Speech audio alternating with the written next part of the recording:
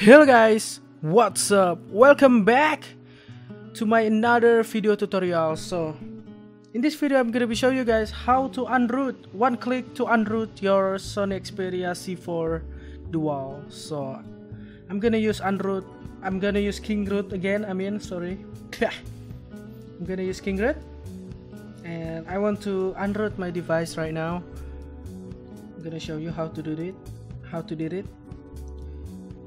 Go to uninstall Kingroot on the general setting.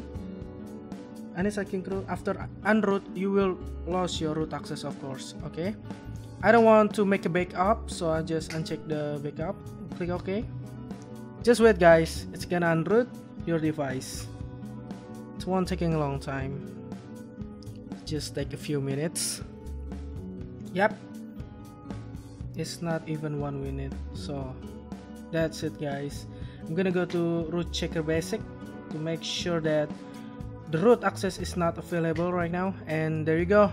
Sorry, root access is not properly installed on this device. So that's it, guys. That's my tutorial how to one-click unroot your Sony Xperia C4 Dual using Kingroot. So thank you so much, guys, for watching this video.